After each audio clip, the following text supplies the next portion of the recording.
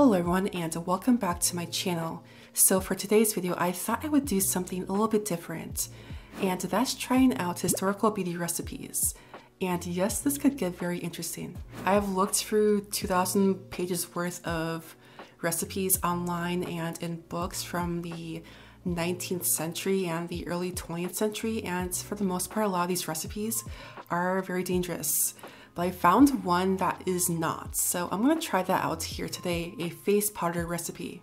The entire recipe is detailed in this book by Harriet Hubbard Ayer, and this was published in 1902, I believe, so just edging into the Edwardian era.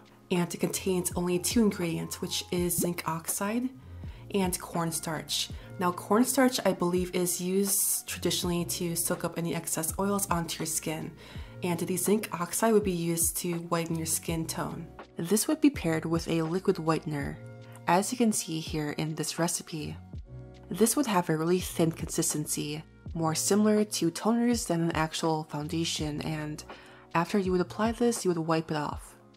The white powder instead here, which you would apply on top of this liquid whitener, would act as a foundation because it has a much stronger opacity. So for the remainder of this video, I'm going to refer to this white powder as a foundation powder.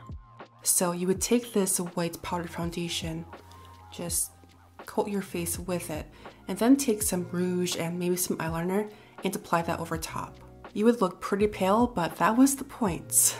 So I'm going to try making this foundation recipe here today, and also trying it with 2 different makeup looks. One is a historically accurate makeup look from this time, 1902 that is, and also a shironuri look, which, as you know, I'm very passionate about here on this channel. It's Japanese for white face, by the way, so I'm going to try to do this with a very heavy white makeup look. So I have the actual recipe right here, and here's what you need to do. First, you take the finest cornstarch and the pure oxide of zinc, and you mix this thoroughly and sift through very fine bolting silk. Then you reject all that remains in the bolting silk and then sift a second time. Perfume this with 3 drops of oil of roses. Now I'm going to skip this last part because my skin is very sensitive to fragrances, and especially that, so I'm just going to use the cornstarch and the zinc oxide. Now you need approximately 1 ounce of the finest cornstarch, which got the finest, cheapest from Walmart, and also 3 ounces of zinc oxide, which I bought this online. Welcome to my floor, everyone. So let's get started. First, I'm going to activate this food scale. Then I'm going to add 3 ounces of zinc oxide. Then adding 1 ounce of cornstarch. Then you want to mix it together, and this is quite clumpy, so I'm going to try to get rid of all these clumps. Now I'm going to remove this. They say to use bolting silk to sift the powder, but I don't have that, so what I'm going to use instead is this leftover piece of tulle from my collection and this embroidery hoop. So I'm just going to lay it on here as so, and pour a little bit on top. And as you can already see, there are a lot of these big clumps being separated from the rest of the powder. Just gonna give that a little bit of a shake. And as you can see, this separates the larger particles from the smoother and finer ones.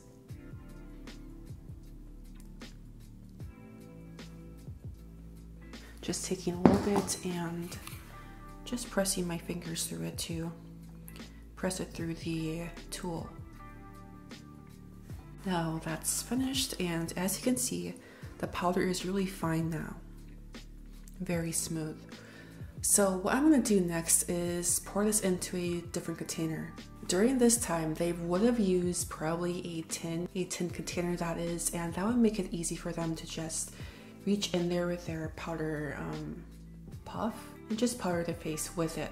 However, since there are no preservatives in this formula, I'm a little bit hesitant to do that because I'm just a little bit worried that, and I'm being kind of paranoid here, but I'm just a little bit worried that microbes might grow within it. So I'm going to opt for a different container. And the one I'm going to opt for is this cardboard container right here. I bought this off Etsy and it's made out of craft paper. And it also comes with a sifter, so you can just, whenever you want to use a little bit of powder, just pour it out and that'll make it cleaner. Now I don't have a funnel, so I'm going to make my own. Just hold there and pour the powder into it.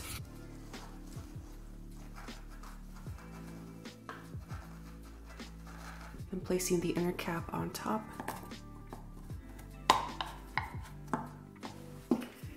Then the actual container top. Now I still have a ton of powder left, so I'm going to pour into other craft paper containers and hopefully I have enough. So I was able to fill in 4 of these little containers and here's how it works. Tap a little bit onto your hand. And here's how it looks all blended out. So this would have been the way that they would have worn it back in 1902. Hello everyone, welcome back. This will be day 1 of testing and I have to say this is like the worst time to have a breakout going on, but I have all these like acne, post-acne marks going on right around here. And I also feel like crap, so this will be quite the test. I'm gonna do this first in the way that she intended in her book.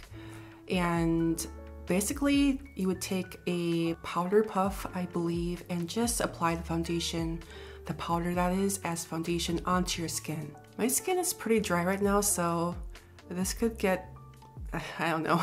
I'm not going to enjoy this, but I'm gonna try it out anyways. Here is the powder in its glory. And I'm just gonna take a tiny bit of this, apply it onto this paper, and then add the powder puff on top and pat that onto my skin. Okay, let's do this.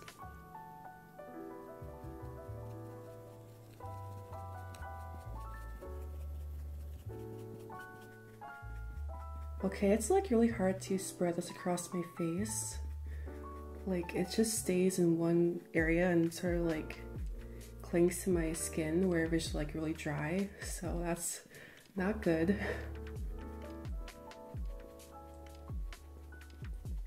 Like, can you see right here what's going on?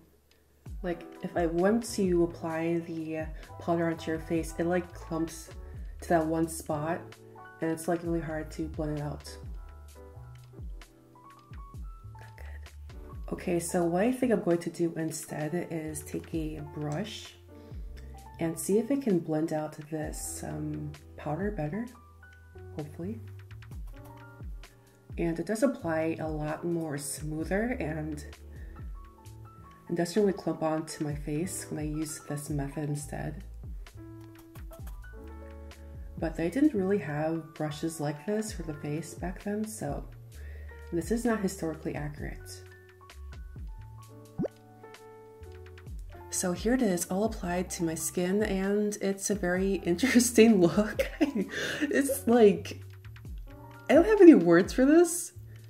Like, I look super washed out and pale, and not in a good way, but the brush does apply it a lot better than, you know, using an actual powder puff. It seems to really cling onto my dry skin if I use a powder puff as opposed to the brush, so I would definitely recommend the brush if you're trying to apply this onto your own skin. Not sure why you would apply this, but in case you want to, that is what you should use instead.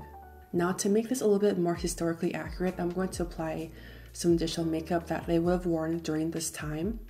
So that includes very light natural blush, a tiny bit of eyeliner to the upper eyelids using a basically the only eyeliner I have, and also some red lipstick. And during this time, this was worn to really offset the whiteness of the skin. This is definitely a foundation powder that would complement light skin tones the best. If you have medium or dark skin tones, this would look pretty awful on you. It looks pretty awful on me, but it'll look even more awful on you. But yeah, I'm gonna wear this for I think 6 or 7 hours and return back here to show you how it looks after being worn for that long. Now this was about at the 7-hour mark. For me, that was around 8 p.m. And so you can see here that it doesn't look very good on my skin.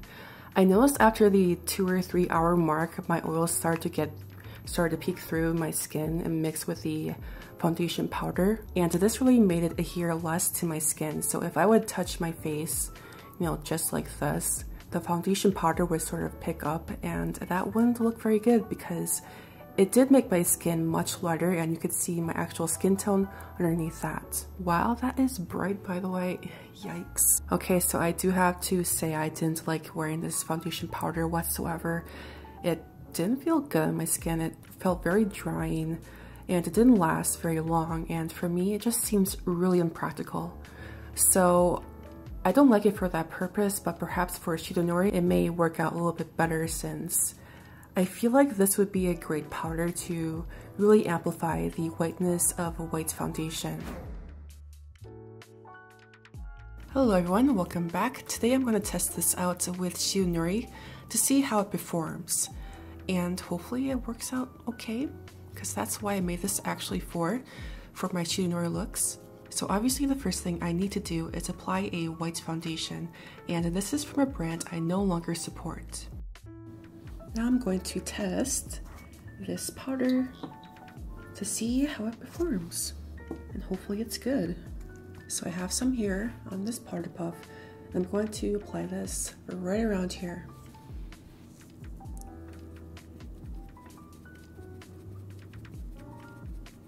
There's something I've noticed right away about this, and that is the powder doesn't seem like it's as fine milled compared to my Ben Nye setting powder. And so perhaps that's why I wasn't able to get a more smooth finish in my previous day's video, where it just seemed to really clump onto my face in certain spots. Maybe that's why. In case you couldn't tell, this powder isn't applying very smoothly. You can see right here how it clumped underneath my eye. It looks pretty horrible. And you can see in some areas of my face, the powder just didn't adhere as well, causing the makeup itself to look very patchy. Next, I want to see how it works with eyeshadow. Now I noticed right away that the eyeshadow didn't apply very smoothly. And then it started lifting up the actual foundation from my eye. This did allow the eyeshadow to adhere better to my skin, but obviously that only happened because there's no foundation there. I also struggled a lot with blending, as you can see here. I feel like the DSLR flatters my skin a little bit more than with my iPhone, so here it is in all its glory. It's pretty terrifying. Yeah, it's just horrible. So applying some more eyeshadow, and in case you couldn't tell, there's like a really weird shadow right here, or like where the foundation is lifting up. You can see where the shadow abruptly ends. Okay, I've tried so hard to make this work, but it's just not happening. I'm having so many issues with blending. Only reason why this eyeshadow is adhering to the rest of my skin is because the actual foundation is lifting off right here. And that is the last thing I want happening, because I cannot blend this eyeshadow out in a very smooth way, and it's just so hard to work with, and it's just not a workable solution for me. Unfortunately, I think I need to scrap this, and this is a very good lesson for me that just because they're like old recipes, does not mean it works. Anyways, here's the question. What the fuck happened here? I know for certain that using only 2 ingredients for a face powder probably isn't enough. It doesn't really appear to bind well to the skin, which I think is a major issue with this. With my Ben Nye powder, with my Laura Mercier transparent powder, they bind to the skin very, very easily and spread, you know, very easily onto the skin. And with this, I had a lot of issues with that. It would apply very clumpily, if that's a word, I don't think it is, but it would apply in clumps onto my face. And when I would try to buff it out or blend it out, it didn't really do that. I'm gonna go out on a limb here and say a lot of these recipes from 1902, 1901, the 19th century, the 18th century, most of them aren't very good. And there's a good reason why we don't use these recipes anymore. However, I remain convinced, and perhaps this is because I'm delusional, but I remain convinced that there is a good face powder recipe out there for me, if I just dig in a little bit deeper. I've gone through 2,000 or at least 2,000 pages worth of recipes thus far, and I only found one face powder recipe I could use that was safe. So I guess I have way more research to do on this, but I have to say that this recipe for either a natural look or for a heavy foundation look just won't work out, and I don't see how I could make it work out for my face because it was just so hard to work with. And I've worked with really tough powders and really iffy foundations before, but this was pretty horrible. Anyways, that is it for now. I hope you enjoyed this informative video, which was pretty much a disaster, but I hope it was pretty informative for you. Let me know what your thoughts are about this and perhaps what else I could do to make this work for me, because I have really no clue right now. And yeah, I'll see you later. Bye.